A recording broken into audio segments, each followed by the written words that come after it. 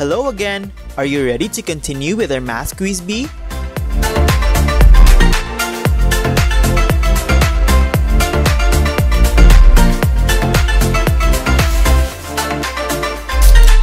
We already answered 3 out of 5 questions in our previous episode.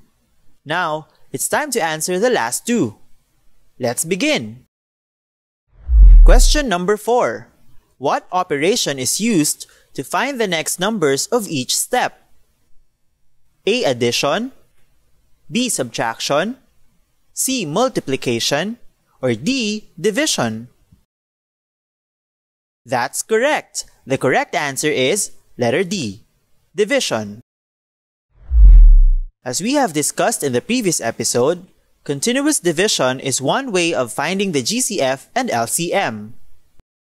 From the name itself, continuous division makes use of the division operation. When finding the GCF, we stop when there is no common prime number that can divide all numbers in each step evenly. However, for the LCM, we continue dividing if at least 2 numbers in each step can be divided evenly. For the numbers that have a remainder, we carry them down to the next step.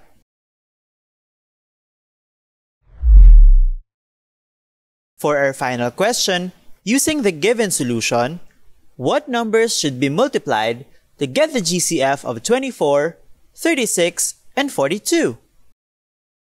A. 3 and 2, B. 3, 2, and 2, C. 3, 2, 2, and 7, or D. 3, 2, 2, 2, 3, and 7. Are you done solving? The correct answer is letter A, 3 and 2. To find the GCF, we get the product of the prime numbers used in each step.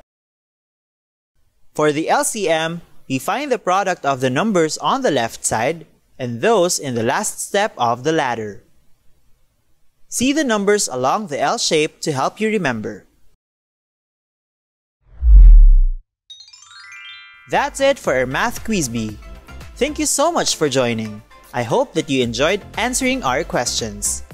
Watch out for our next 3-minute lesson to continue your journey in becoming a math whiz.